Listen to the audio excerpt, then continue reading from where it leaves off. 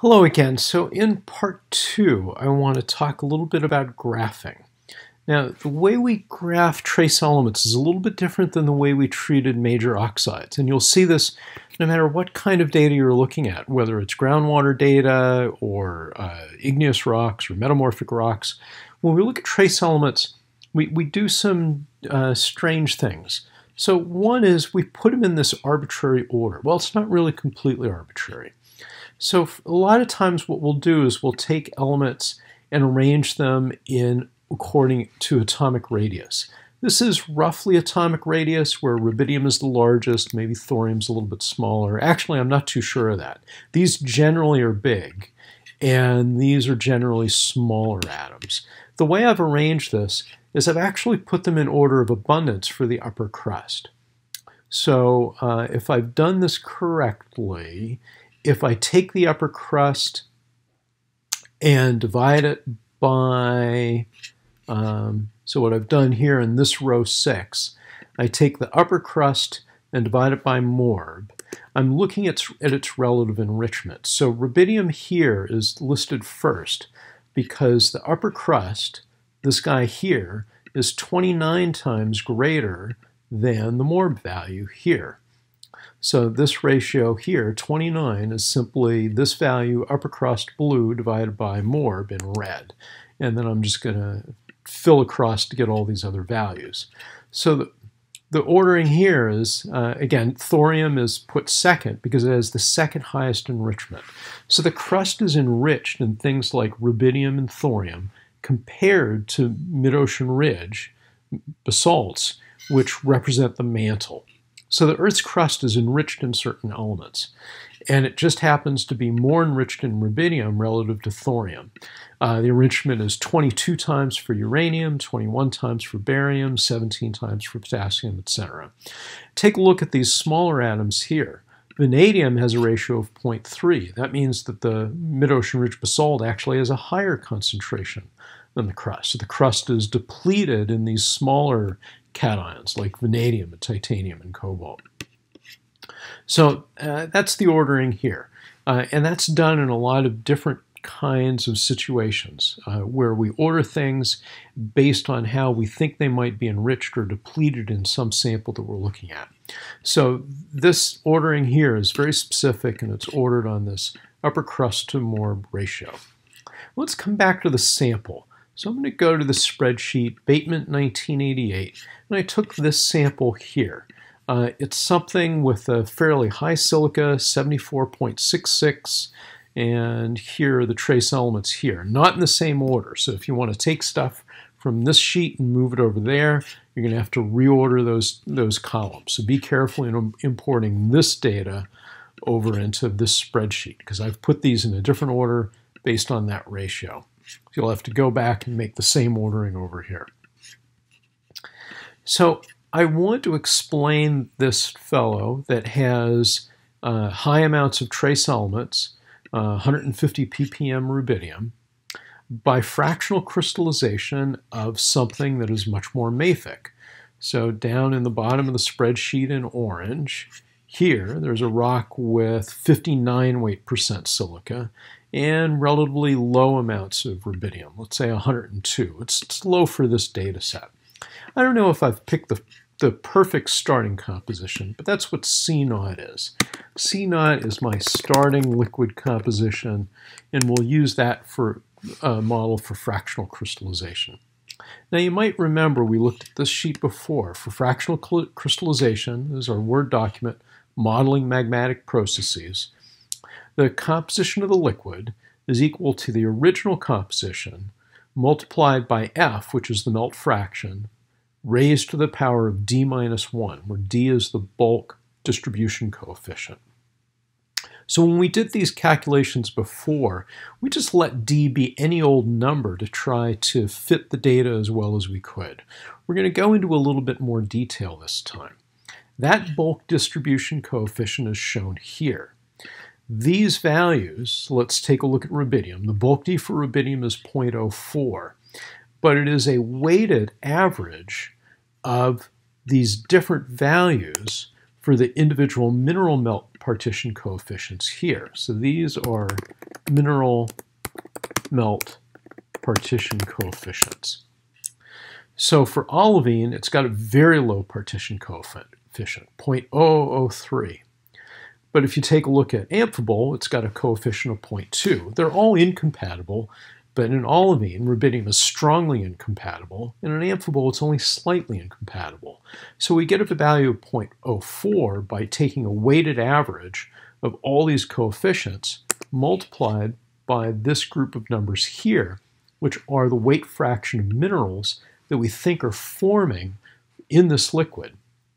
So for our starting liquid, we think that it's going to precipitate 45% olivine, 25% CPX, 10%, I said that backwards, 25% OPX, 10% clinopyroxene, etc. And all of these things should sum to 1. Now, you're not going to touch any of these numbers here. These are all from experiments and they're all fixed. But you can adjust these numbers here. Maybe we think there's no olivine at all in the system. Notice that the sum now dropped to 0.55. We can bump up the proportion of plagioclase to 0.55, and we'd have a very different set of bulk Ds. So now notice that the bulk D for rubidium is, instead of 0.4, now it's 0.175. It's something very different. So we're going to change the bulk distribution coefficients by trying to guess at the kinds of minerals that are forming from a given liquid. So to finish that off, I've got a starting liquid composition here. I'm going to have a value for F. So I need an estimate for melt fraction. The melt fraction will start at 1 and will go in increments of 0.1, from 0.1 down to,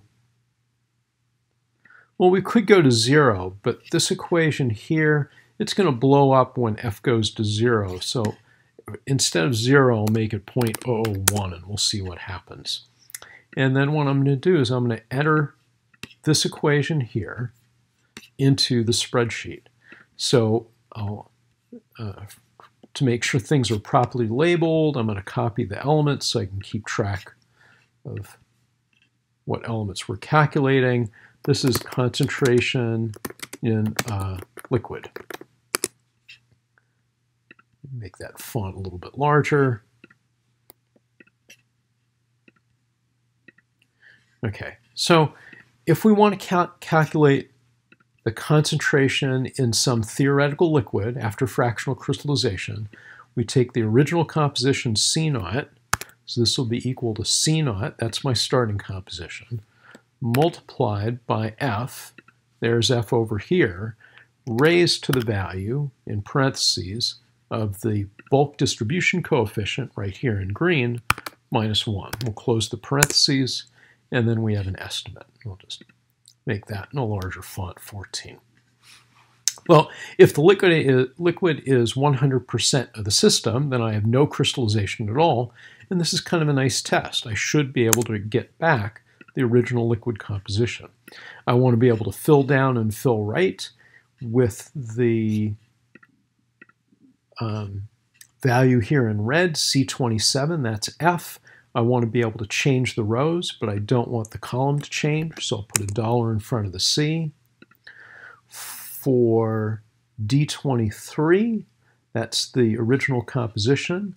I want, when I fill down, I don't want the row to change, but I do want the columns to change, so I can fill right and look at the calculation for other elements. And then for the bulk distribution coefficient, it's the same. I want to fill down using the same row, but I want the columns to adjust. And so when I fill right, notice that I'm reproducing the initial composition here, and then if we fill down, we'll get our evolved compositions. So what we're trying to ask is this. If we have this as a starting composition, can we reproduce this sample from the TIC up here in green, which has about 150 ppm rubidium? And notice that we do when F is about 0.6. It looks like between 0.6 and 0.7, we would hit 150 ppm pretty closely. So perhaps we've got the right model. Let me just fill right. So that's how we're going to do the calculations. But we have to explain not just rubidium, and this is why trace elements are so powerful. We want to explain thorium and uranium and barium, and we have to do it using the same model. So notice that what I'm going to do is I'm going to do a goal search. So data, let's see, what I want to do is I want rubidium to be 150 ppm. So for tools goal seek, I want to set this value to be exactly 150, and I'm going to do it by changing this cell here, which is the melt fraction. So what melt fraction would I get? 62.6%. And that explains the rubidium perfectly. But does this melt fraction also explain thorium? The thorium in this sample was 19. Here it's 25.9. So it's not really a very good fit. How about uranium? This is about 10 for the calculated value, but the observed value is 2.6. So notice that we got a good agreement for rubidium, but we'd have to go to other melt fractions to explain some of these other elements. Well, what we want to do is try to find either a different starting liquid, or using the same starting liquid, use different mineral proportions to try to get all of the elements to fit as closely as possible. None of them might fit perfectly, but we want to try to explain all of these elements as close as we can using a single starting liquid, a single set of distribution coefficients, and a single set of minerals. And so when we come back, we're going to take a look at how we can graph this and then use that graph to try to come up with a good model.